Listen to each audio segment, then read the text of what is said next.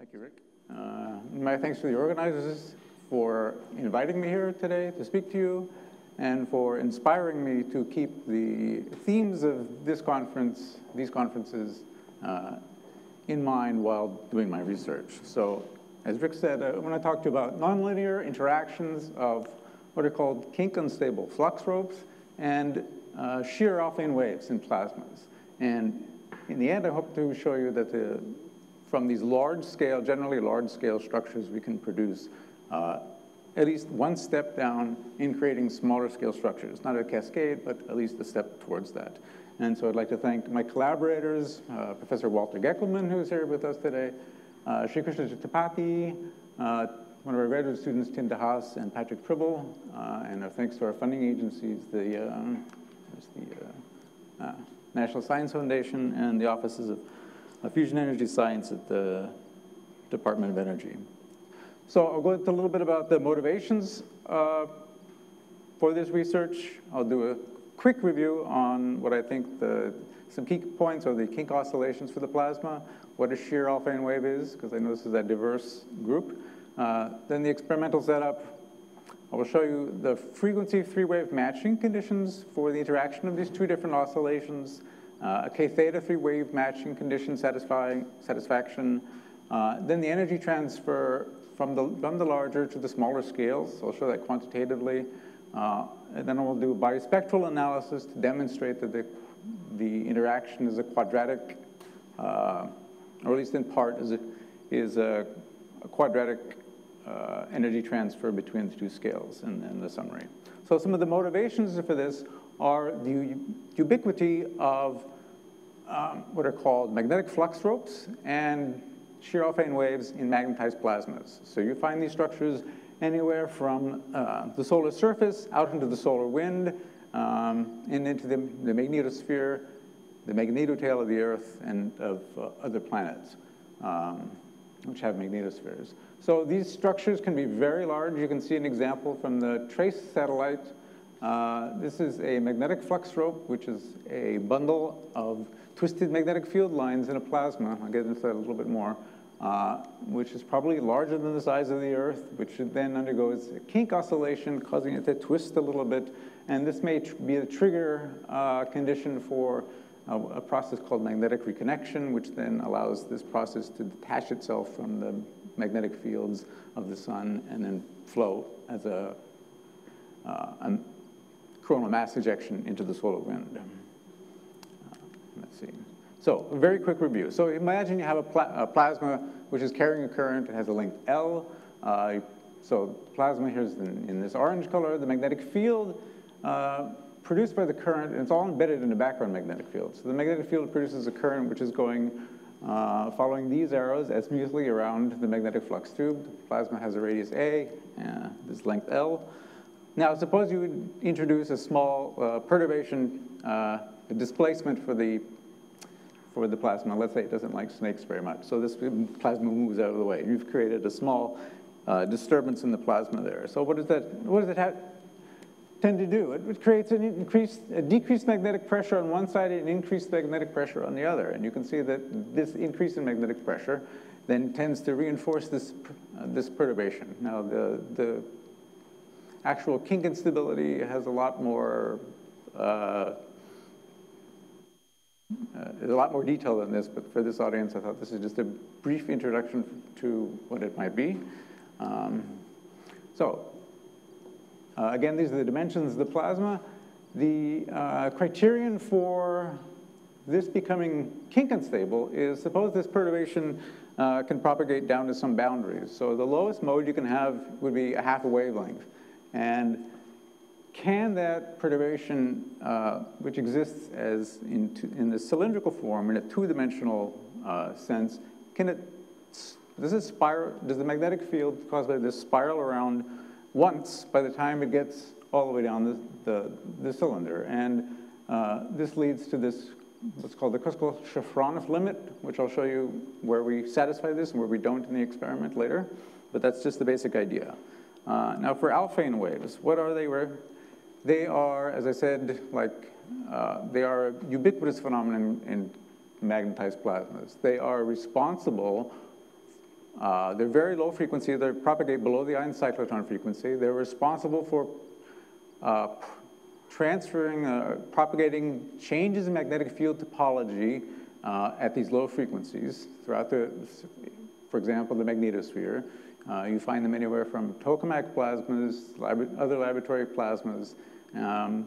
In the Earth's magnetosphere, for example, they have both perpendicular and parallel electric fields. They can therefore accelerate particles along the background magnetic field. There are certain types of aurora that are generated by the parallel electric fields carried by Alfven waves, which are generated in the magnetotail through this process called magnetic reconnection I mentioned earlier. They accelerate electrons towards both of the poles.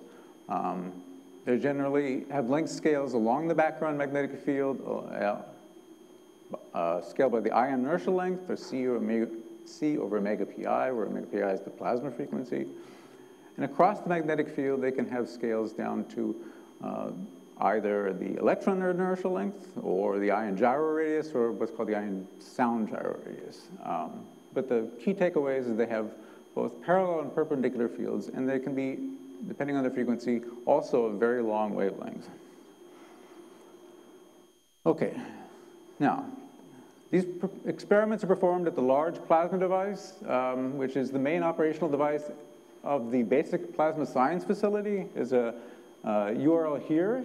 I'm encouraging all of you to visit. This is a user facility for basic plasma physics research. It's not just in the US, but participants can come from around the world. Anybody here can propose to do an experiment, even if you're a theorist. Ask our chairman. So please, if you have an idea for an experiment, we'd like to work with you to bring that to fruition. Either come talk to myself or Walter Geckelman, who's up front here. We'll be here all week, and we'll be happy to talk to you about doing possible experiments. Okay. The device itself is 20 meters long. So in terms of that length scale I mentioned, the ion inertial length, it may be, in this case, we're using a proton plasma. So the ion inertial length, the size of the machine is about 200 ion inertial lengths in length.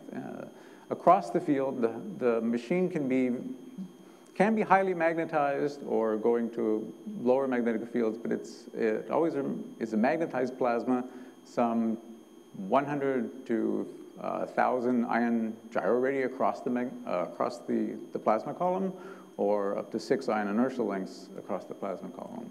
There are two sources in the large plasma device. One is a large sheet of nickel, which is heated and coated with a special material, barium oxide, to reduce the work function. This produces a 60 centimeter diameter plasma for the 20 meter length of the device. There's a second cathode with a higher emissivity. It allows the creation of a hotter, denser plasma within this ambient background plasma. So we use that in conjunction with a mask, which is just a piece of carbon or graphite with a hole cut out of it, to create, since the source itself is actually a square, it's 20 by 20 centimeters. So we use this mask to create a cylindrical plasma, and then have the anode for this plasma.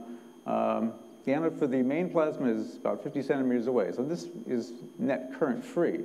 But for creating the rope, the magnetic flux rope, we put an anode some 13 meters away in this configuration.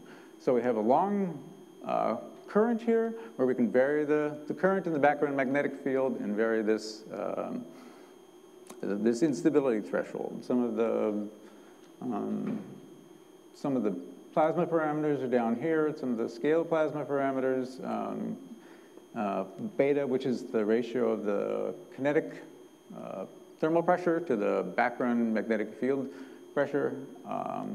In this experiment is varied from 0.01 to 0.1. In the solar wind, this is about 1, so we'd like to push this in that direction. Magnetic Reynolds numbers are very high, as well as the Lundquist number. And one final feature of the mask, which produces the cylindrical column, is that on the other side of it is a wire structure devised to produce a slight magnetic perturbation. So the the kink oscillation will occur sometime during the plasma if it is kink unstable. We don't know exactly when it will happen. If you apply a small seed perturbation, just a few Gauss out of the hundreds of Gauss that might be present in the background magnetic field, you can initialize or basically set the initial phase of the kink oscillation. And you can use that to perform averaging the data that I'll show next. You don't have to do that. You could also use correlation functions, but we find that you can do either one. Well, I will use a variety of two types of antennas that are inserted in the middle of the plasma, and we'll get to those in a little bit. They're basically designed to launch 3 different polarizations of the wave.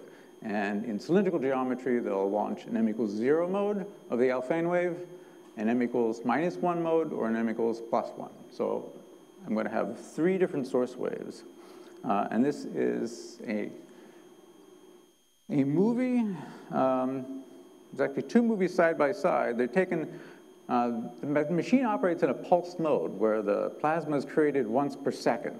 So we keep the machine on for 3 or 4 months at a time. This experiment went on for about a week and a half.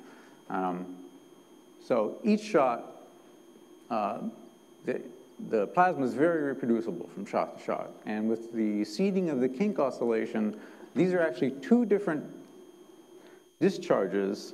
Here we go. So this is the anode in the back. This is one of the antennas, and you see a whole bunch of probes coming in from one side. This view is from one end of the device, so the source for the magnetic flux rope is out of the page here, and the main plasma source is far off into the distance. So you can see the oscillation of the kink mode, and again, they're phase locked throughout the experiment. Okay. So we can vary, as I said, the current that comes out of the cathode and vary the background magnetic field. So this is just to establish whether we are launching or exciting a kink instability. So if we rewrite that condition I provided earlier and use the magnetic field, keeping these other, the current constant, the length is constant, and the size of it is constant.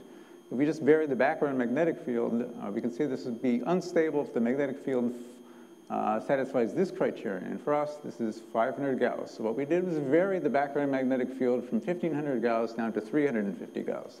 So these 2 cases should be unstable to the kink instability, and the rest, green through magenta, should be stable. So what we find, this is the driving frequency of the Alfven wave, and this is the spontaneously observed. So this is done with this modulation or seeding off. So this is the primary kink frequency, and you can see some harmonics there. And you can see that they occur primarily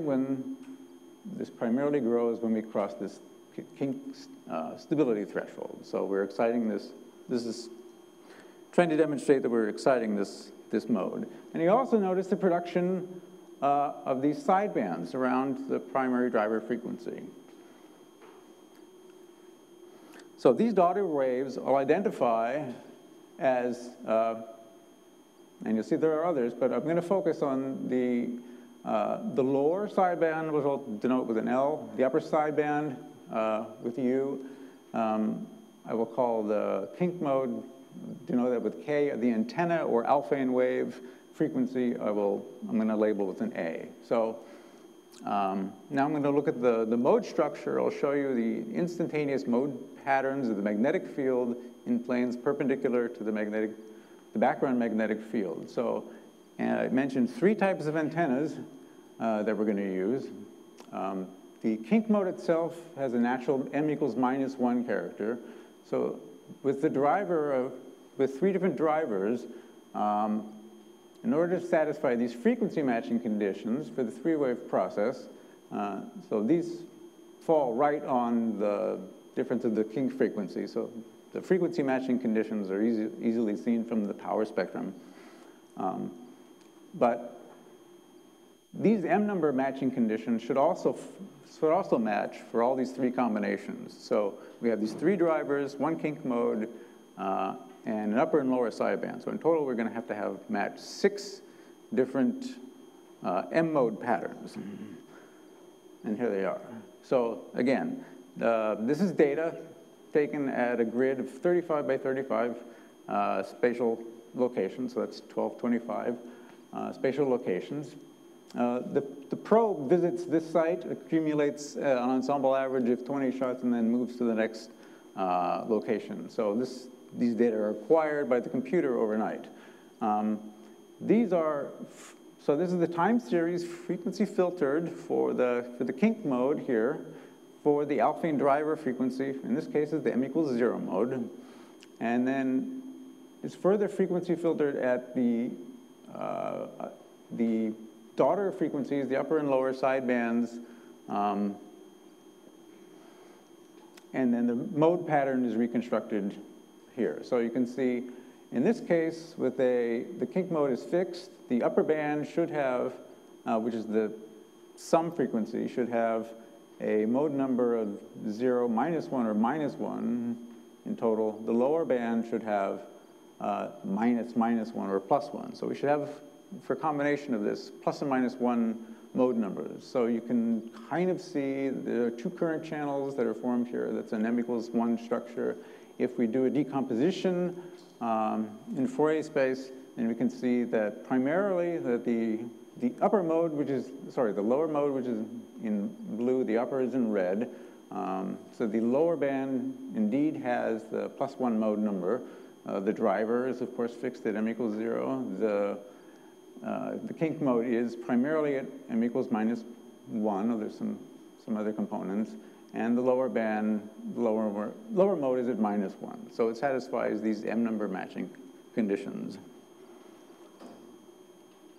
And for the other 2 cases, what we expect for, now we have the same driver pattern for the kink mode, the Alfven driver in the m equals +1 case, then should produce an m equals 0 and m equals +2 mode pattern. So there's kind of m equals 0 pattern, and m equals, I don't know what here, but that's what this graph is for. This tells you that primarily this is the lower band. So the lower band is in blue. It's primarily in the +2 state, although there are other m harmonics. So that's all the 6 daughter waves that satisfy this azimuthal mode number matching condition, if you will. Oh, sorry, I guess I didn't do this one. This is the opposite of the other one, except now the lower band has this. If we go back, sorry.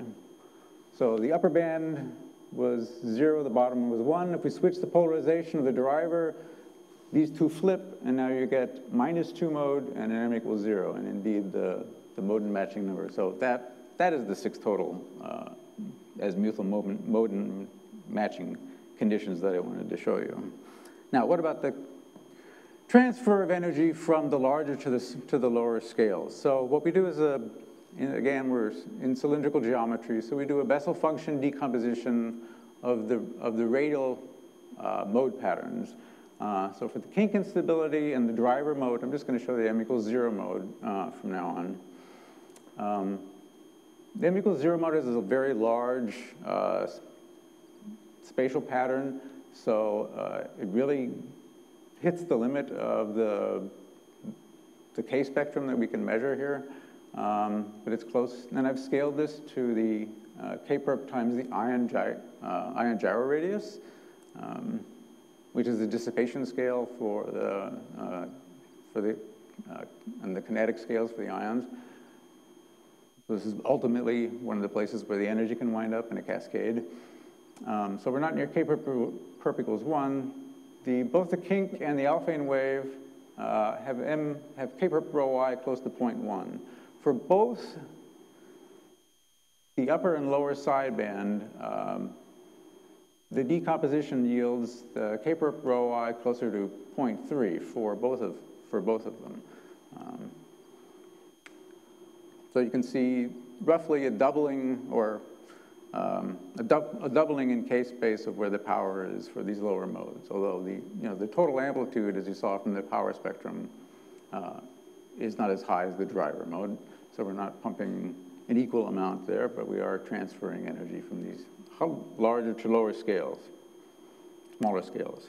Okay, now, is this really a quadratic interaction between the two? So I'm going to turn to the bispectral analysis to demonstrate that this is actually happening. So for those of you not familiar with the bispectrum, it's a third-order spectral quantity.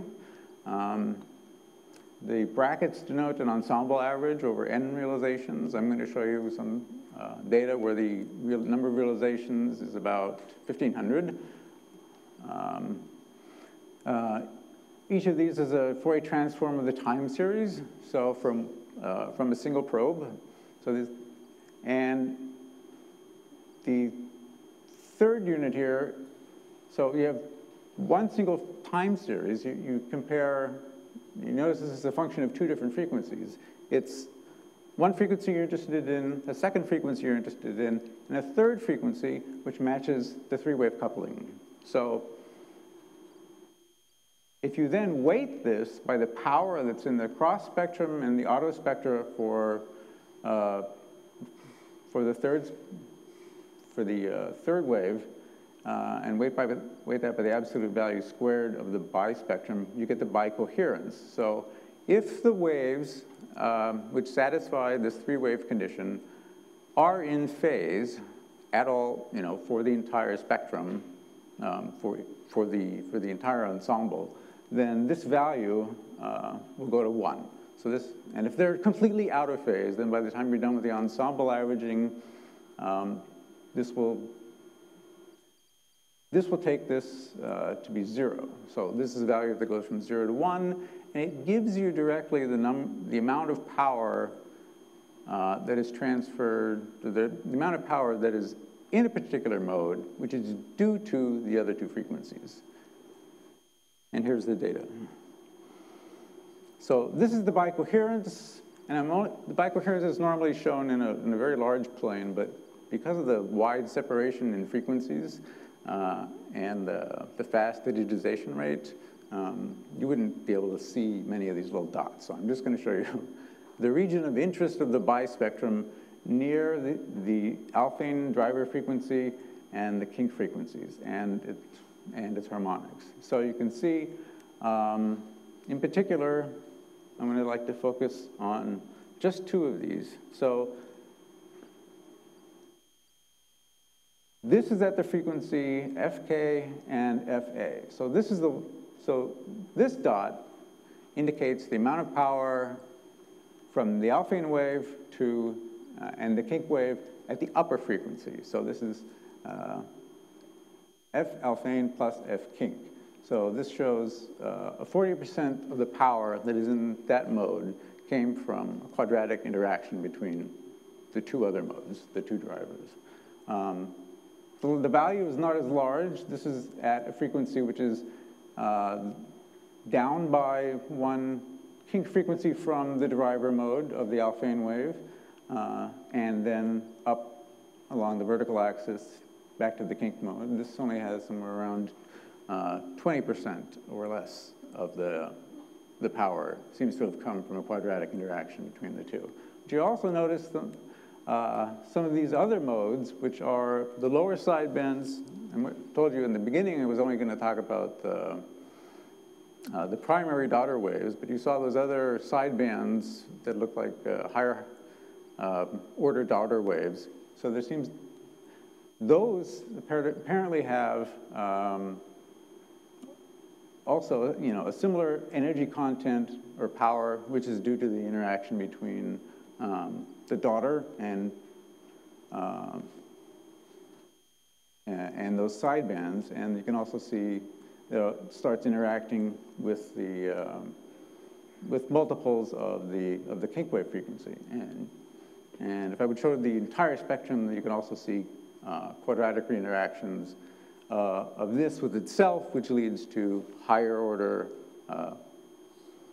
harmonics of a quadratic interaction of this with itself and a higher quadratic interaction with this with itself. But this is what I wanted to focus on now, just to demonstrate where this energy is coming from. Okay, so I think I'm on time. So in summary, we've made kink-unstable flux ropes in the laboratory. In this case, we were able to seed the phase of the kink oscillation so that we could do some averaging, but that's not a necessary condition for anything that I showed you here.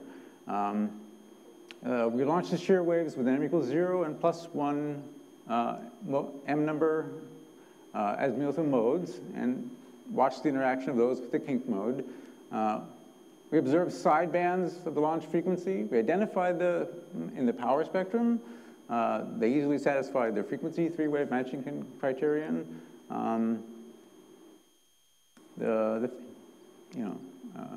do say the phase locking allows us to do the measurements. Basically, you can average it rather than doing cross correlation. So in a sense, it's just the analysis that's a little simpler due to this step. The azimuthal wave patterns for all 6 of the daughter waves were in general good agreement between the observed and expected mode numbers.